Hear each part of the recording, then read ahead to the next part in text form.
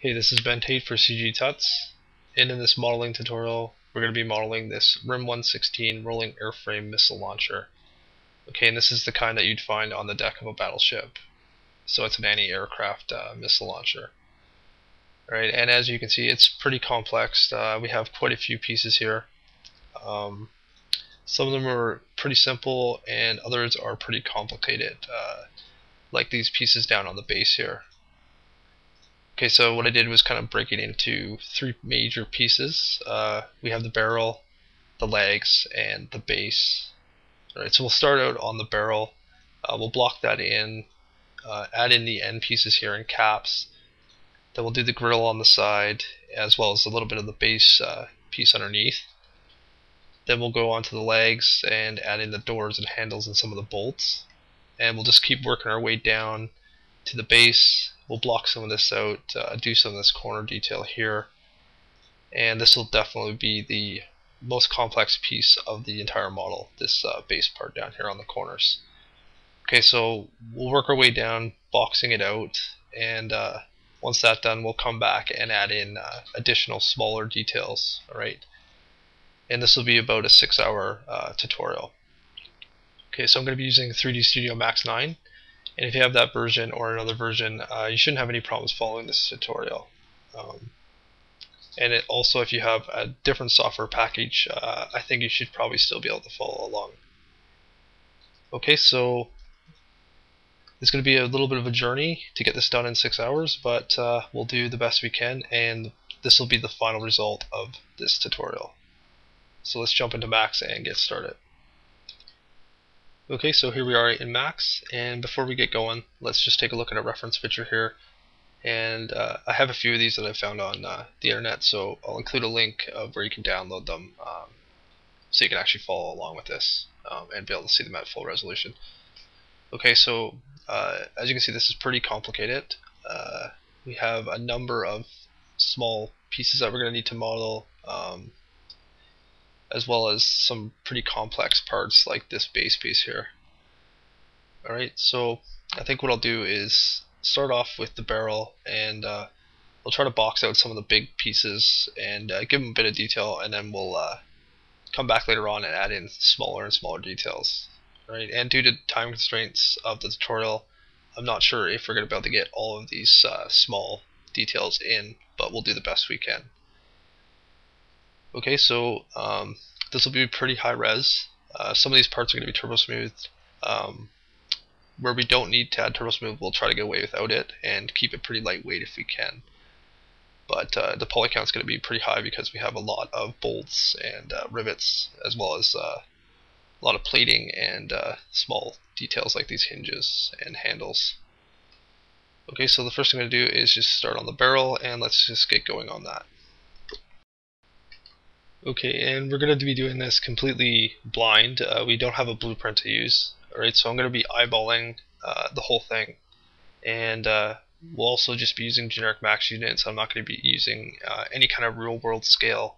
Okay, so we're just going to size pieces to other pieces that we've already modeled. Alright, just to try to match this as close as we can. Okay, so let's start on the barrel. So let's go into the left view here. And I'm going to have to go a little bit faster on this than I have in some of my other tutorials, just to try to get all the pieces done that we can. Okay, so let's grab a box, and we're just going to drag that out in the left view here. And let's give it a little bit of height, and we'll just figure out the size of this. And before I do, let's just right click the move tool, and we'll zero out the X and Y spinners just to center it to the world for us. Okay, and I'll just make it a lot easier for us to clone parts around and stuff later on. Okay, and I'm also going to get rid of these selection brackets with J and the grids with G, and let's just turn on our edge faces with F4. Okay, and let's also center the pivot point on this. Okay, so hierarchy tab, effect pivot only, centered object, and then we'll just click the button again to turn it off. And then we'll right click the move tool, and we'll just zero out the X spinner again. Alright, so it's dead center of the world. Okay, and then we'll go into the modify panel here. And let's just see.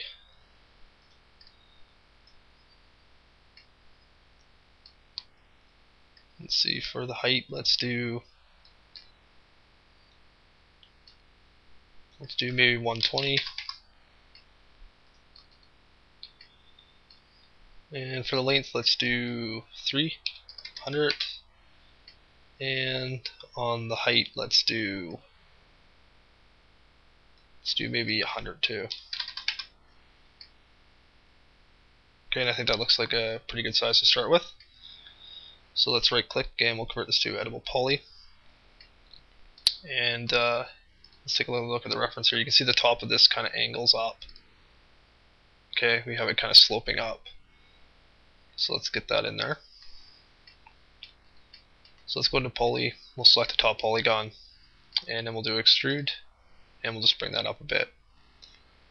Let's do maybe 35, and OK. And we'll go into the front view here, and let me just get rid of the grids.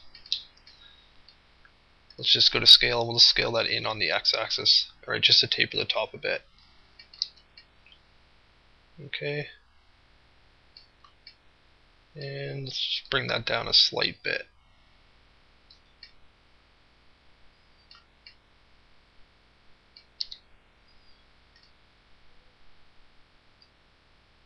And I'm just checking to see if this size is about right here. Let's go to polygon for a second, and we'll just scale this a little bit longer on the X in the left view, right, just a bit. Okay, I think that's about right. So let's go into polygon, we'll turn on ignore backfacing, and we'll just select the end polygons on both sides. Okay, just those four, and we'll just delete those, we don't really need those right now. Okay, and we'll go down to the bottom here, and you can see that the bottom is rounded over right here. Okay, so let's select these two bottom edges. Okay, and we'll go into the front view here, and let's just go down to chamfer, and we'll chamfer those, and let's bring this up a bit, and let's do maybe about 8 or so on that, and then we'll hit apply, and we'll just bring this down a bit. Okay, and you can see here in the perspective view, we'll just try to even these edges out. So let's do about 3.5 or something for the second one. And OK. And I'll just round over the bottom for us. Right. And let's go into the left view here. We'll just drag right through these edges. And before we do that, let's actually turn off ignore backfacing. Okay, so just grab all the center edges. And let's do a connect on that. And we'll do 2 segments. Let's just pinch those out towards the ends. Okay. And let's do about 50 or so on that maybe.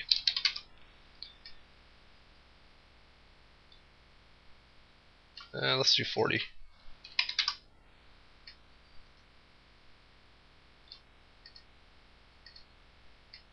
Okay, maybe 45. And I think that looks about right, so we'll hit OK. And let's also grab one of these edges here in the center, and we'll do a ring. And we'll do that on both sides here. Right, so just the edges on each side in the center. Okay. And let's add a connect, and we'll just do 1 segment here, no pinch, and let's just slide that down a bit towards the bottom. Okay, let's do about 75 or so, negative 75 on the slide for that, and OK.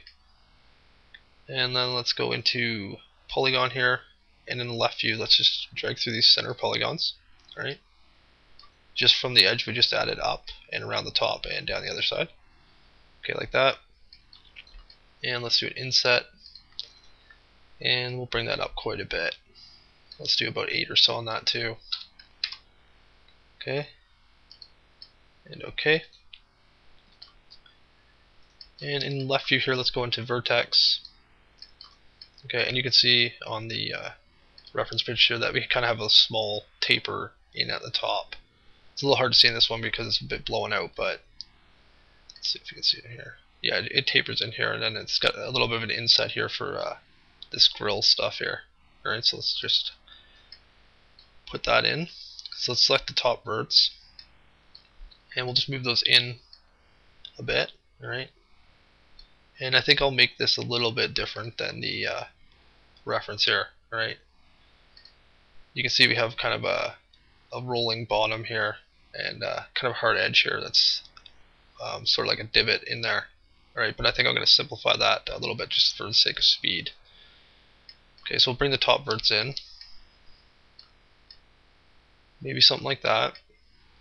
And let's actually go into edge and select one of the top center edges and one of the bottom edges. And let's do a ring, right? So you have all the edges along the top and the bottom selected. And let's do a connect, and let's just do one segment with no pinch or slide. Alright, so we just have a segment going down dead center. Okay, we'll hit OK on that, and let's go into vertex. And just to make this easier, let's just chop this in half. Alright, so let's select all the verts on the left side of center in the front view, and we'll just delete those for a minute. Okay, so we'll just work on half of this at a time. And because it's symmetrical, we can just mirror it over and weld it up later on. Okay, so let's grab these verts here, these two and these two. Okay, and we'll just push those in a bit on the X. Okay, just like that. Let's look at this in the front view maybe. Okay, I'm just going to pull those in. Right, and let's grab this one up here, and we'll just move this over a little bit just to straighten that edge out. Right, and this actually kind of tapers out at the top. Let's see if we can see it.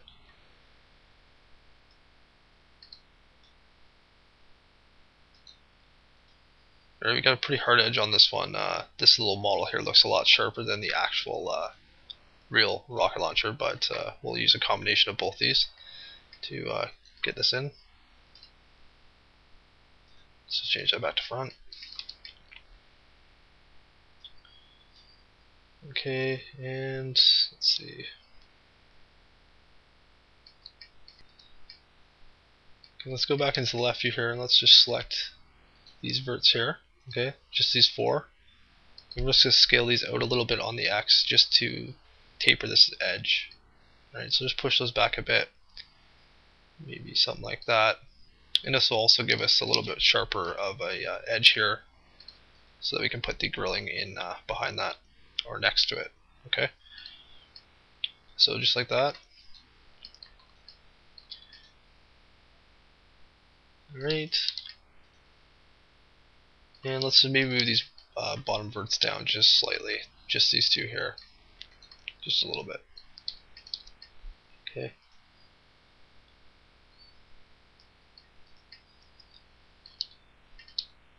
And I think we'll grab the top ones here, and we'll just scale those a little bit more towards the center. Okay, just so we got a bit of a taper on this part. Okay, just like that. Alright, I think that's the basic shape we're looking for. So we're actually going to turbo smooth this part, so let's go into edge, and let's see, let's grab an edge here on the side, and let me just change the color of this. Okay, we'll grab an edge there and do a ring. And in the side view here, the left view, let's do a connect. We'll do two segments, and we'll just pinch those apart. Alright, we'll just get them pretty close to the outside edges. Okay, let's see. Let's do maybe about 97 on that, and okay. And let's go into vertex and grab the top two verts there. This one here and these ones here. We're just going to scale that a little bit in just to taper the support edge out. Alright, so it's not as sharp up here as it is down here. Right? Just so we have a better transition on the center part. Okay, and let's also select an edge here. Alright, we'll do a ring on that, and that should go all the way around the inset. Alright. And we'll do another connect, and we'll do two segments, and we'll bring the pinch down a bit. Alright. Let's do maybe 50 or so on the pinch. Okay. And okay to that. And let's see, let's select an edge here. Alright. I'll just do this in perspective so it's a little easier to see. Okay, I'll select an edge there, do a ring and a connect. And we'll do one segment. Actually, let's do two. And let's pinch those apart. and we'll do that pretty tight. Let's do that about 95 or so, and OK, and we'll do the same thing at this side. Select an edge here, do a ring, and just hit connect. Okay, and we'll need to add some this way, so let's select an edge on the end of this angled face here, do a ring on that and a connect, and we'll do 2 segments on this one as well. We'll just bring this down a bit. Let's do maybe about 75 on the pinch for that one, and OK. And for the top here, let's select the front edge, do a ring and a connect, and we'll just do another connect with 2 segments and 75 on the pinch, and OK. Then we'll just select this center support edge, and we don't really need to have that, so let's do a loop, and we'll control backspace that out, right? Because this would be welded to the other half. So there's really no reason to have that there. And let's see, let's also add one here under our inset. So grab one of these edges here, do a ring and a connect. We'll just do 1 segment, no pinch, and let's just slide that up a little bit. We don't want this edge here to be super sharp when we're done, so let's do about 60 and OK. And I think that's probably all the ones we need. Okay, let's get out of edge and we'll put a turbo smooth on this. Let's do 2 iterations and ice line, and we'll see how this looks. Okay.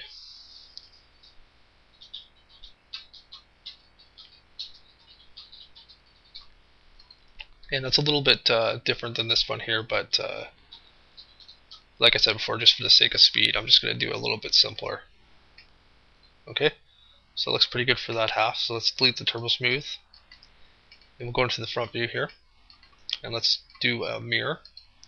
And we'll do a copy on the X, and OK. And let's actually move that over just a bit. You can see it's overlapping here at the top, and that's just because I didn't have the pivot point centered. Okay. So let's just line these up right there, just these 2 edges on top of each other. Okay. And then we'll attach this one to the original piece. Okay. And then we'll go into vertex, and in the front view, we'll just drag right through the center verts. Okay. So just the edge, the verts on this edge here, and the edge along the bottom. Okay. Then we'll open up weld, and 0.1 should be enough to weld the seam if your edges are right on top of each other. Alright, so hit OK. And then we'll put another turbo smooth on here just to see if we have any missed welds. Okay, so we'll do 2 iterations and ice line. Alright, and if you missed any welds, you'll probably see an artifact along the seam. Okay, but it doesn't look like we have any here, which is good. Okay, so let's just turn off the turbo smooth for a second. And let's see. Let's just pull the border on the edge here on the front in just a bit, even though this will be covered up later on with the cap. I think we should just pull the border in slightly just so this edge is a little bit smoother and doesn't look so sharp and thin. Okay, so let's drop down into editable poly. We'll go into border, and we'll just grab this border here, right, just around the hole. And we'll hold control and convert that to an edge selection. And in the front view, I'm just going to go up to scale, and I'm just going to scale on the triangle holding shift. Okay, and I'll just clone the edge in a bit for us, right? Just like that. Doesn't need to be a lot. Okay, and we'll go around the other side, and we'll go to border again and select this one, and then control click edge. Right, and in the front view, we'll just hold shift and scale this one a bit as well. Okay, just like that. Right. And then we'll just grab one of the edges here and do a ring, and we'll add a support edge along this piece too. Right. Whoops. Alright. So let's go down to connect, and we'll do 1 segment, no pinch, and we'll just slide this up to the top a bit. And let's do maybe about -50 on this. We still want the edge to be a little bit soft, okay? So hit OK on that one, and we'll do the same thing at the other end. Grab an edge there, and ring, and connect, and OK. Alright, so let's turn on the turbo smooth and see how it looks. Okay, that looks pretty good. Um, Looks like all the edges are holding up good and we don't have any artifacting. Okay. Okay, so let's just name this and we'll call it barrel. And I'm just going to change the color to black. And I'm going to put a standard gray shader on there. So just hit M to open up the material editor. We'll grab a blank slot and we'll just assign that. And I'm just going to change the diffuse color to a little bit of a lighter gray. Okay. So let's take another look at the reference. And the next thing we'll do is start working on the end cap piece here. And as you can see, we have quite a few holes in that. Normally when I build something like this, I would probably do it out of splines, but that can take quite a bit of time to get rid of any artifacting. Usually when you have this many holes close together and then you extrude the splines, you usually get a bunch of weird edges that you'll have to take out and recut new ones to get it to render properly. So I think it might actually be faster for us to actually do this out of poly modeling rather than splines. Okay, so let's try that. Right, so let's turn off our turbo smooth on the barrel, and I'm just going to zoom in here on the end, and we'll drop down into editable poly, go into edge, and let's just select an edge here on the corner. Let's loop that. Okay, not the either of the support edges, the actual outside edge. Okay, and with that selected, we're just going to go down here to create shapes from selection. Okay, we'll just leave that name shape 1 and we'll choose linear here. Okay, so the corners will stay sharp. And this will just copy that edge selection and separate it out as a separate spline. Okay, so we'll just hit OK, get out of edge, and we can turn turbo smooth back on. Right, let's just hit H and we'll select shape 01, and then we'll right click and hide unselect it. Okay, so we just have the spline here. Alright, and I just wanted to do that so that we'll have an idea of the shape at the end of the barrel, but we won't have to look through all of the other geometry. Okay, so let's just zoom in on this. Right, and let's go into shapes and grab a circle. And we'll just drag that out. Okay, and we'll figure out the size here. Alright, and you can see we have a row of 3, then 4, 3, then 4, and so on. Okay, so let's see. Let's maybe do this about 9 maybe for a radius. Right, I think that might be about the right size. Let's do maybe 8.5. I just want to make sure we have enough room to get all these in here. Okay, and before we start moving this around, let's actually go into the create panel here. And I'm just going to drag out a plane over top.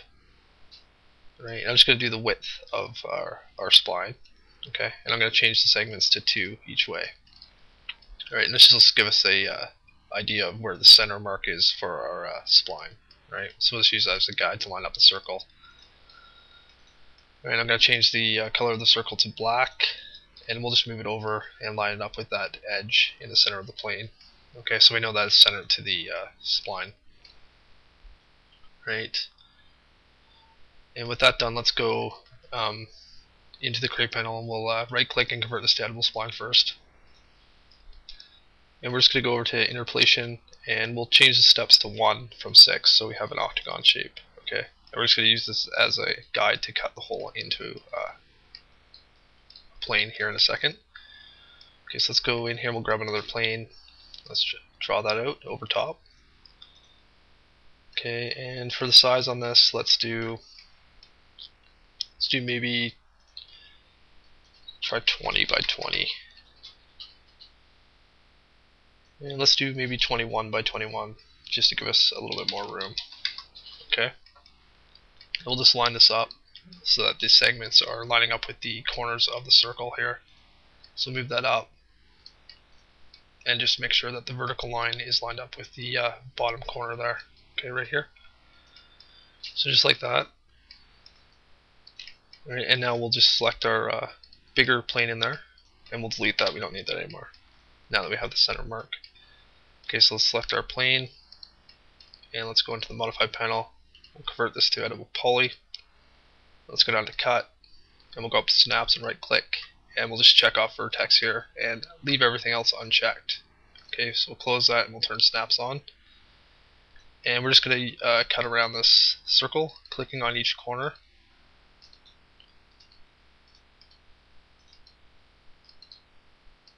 Okay, and we'll finish on the top one and then right click to end. And then we'll turn off snaps and we can get out a cut here. Right, and I'll hit H and we'll select our circle and then we can delete that. Okay. And let's make this into quads. So let's go into vertex, we'll grab these two corner guys up here and let's hit connect. And we'll do that for all four corners. Okay, so just connect those pairs up. And let's go into polygon and we'll select the 4 polys for the whole. And let's do an inset and we'll bring that down a bit. Let's do maybe 0.3 on that just to get it inside support edge. And OK. And then we can delete those polys. Okay, so we just have this. Right, let me just change the color. Okay. So now what we're going to do is just hold shift and we're going to drag a copy of this to the left. Okay, and we'll just line up the outside edges there. Try to get them on top of each other if you can. Okay, and then we'll choose copy, we'll just do 1 and OK. And then we'll hold shift again and drag another copy to the right and we'll line up those edges. Okay, and we'll do the same thing. Alright, and now we'll select all 3 of the holes here and we'll do another shift drag. Alright, let's just go down on the Y and we'll line up the top and bottom edges. Okay, just like that. And we'll also just do 1 copy for this and OK. Alright, and to get that 4th hole in there we're going to need to add another plane over here, so let's just move this to the left. Okay, and I just want to line up these vertical edges. Okay, so just move it over and just line these ones up here. Okay, so just like that. Then we'll select the end one here and we'll hold shift and do another copy to the right. Okay, line up the edges and just choose 1 and OK.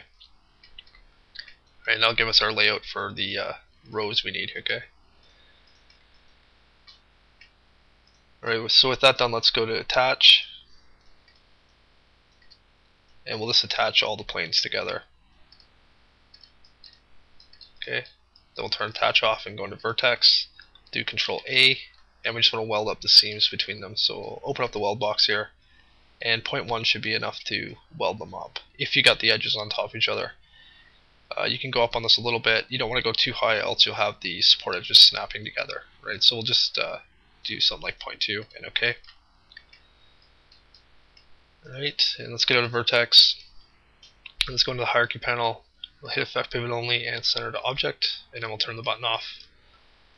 We'll just zoom in here a bit, and we'll hold shift, and we're going to drag another copy down on the Y and line up the bottom and top edges there. Okay, just like that. And we'll choose copy, we'll do 2 of these, and OK. Right? So just like that. Then with that one selected, we'll go in here, hit the attach button, select both planes, and attach.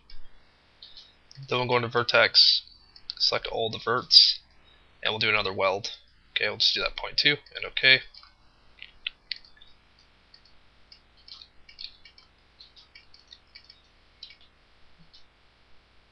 Alright, and we're a little bit off on the size here, so let's go into edge, and before we actually size this, let's just grab these outside edges here. Okay, these 2 here, and these 2. Alright, so there's still 6 edges, and we'll go in here, and we're just going to shift drag these over to line it up with the plane above and below. Okay, just like that. We'll do the same thing on the left side here. Just grab these 6 edges and we'll shift drag that over. Okay, just like that. Then we'll go into vertex, we'll do Control A again, and we'll do another weld, and OK. Alright, and let's just scale this up a little bit. I don't want to go too big. Alright, we'll move it down slightly. And let me just change the color of that spline back there so we can see it easier. Okay, let's see. You can see these are pretty close to the bottom and pretty close to the sides as well. We have a little bit more of a gap at the top, so let's figure out where we need this. Let's move this slightly down. Okay, I think I'll just do something like that, and we can scale it out a bit more. Okay, let's do something like that maybe.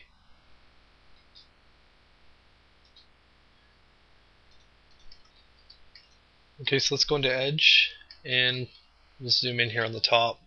Let's just drag right through these edges. Okay, then we'll hold Alt and deselect these ones, so we just have the top line of them selected, and we'll just shift drag that up to match the spline behind there.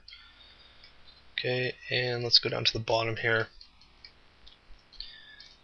and let's do the same thing. We'll select these edges and then deselect these ones, and I'm just going to move this up slightly, okay, just so the corner is right on the edge here.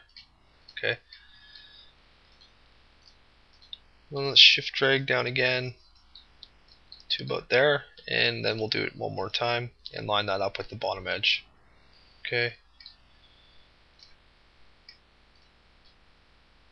and let's select the edges on the right side here and deselect these ones, and then we'll do the same thing here. We'll just shift drag this over and line it up, and the same thing on this side. Okay, so just shift drag that over there. Okay, then we'll go into vertex, and for the bottom here, let's grab this row here. Okay, and I'm just going to line this up with the vert here, or pretty close to it. So let's bring that down a little bit. Then we'll select the second from the bottom row. And we'll check that. That looks pretty good right there. So let's grab all three of these guys. Okay, and I'm going to go to scale, and I'm just going to scale it in on the X a bit. Okay, we'll bring that in like about there. Just get this vert lined up with the edge. Then we'll deselect the top row, and we'll scale again on the X. Right, get that one lined up. Oops. Okay, and then we'll just select the bottom row, and we'll scale that in a bit more. Okay, and let's see here. Okay, so let's maybe grab this vert up here, and we'll grab the one on the other side, and we'll just move this down a bit and try to match it up a little bit better with the spline. Okay, just so we have a vert on this corner where this transition is. Okay, we'll go up to the top here,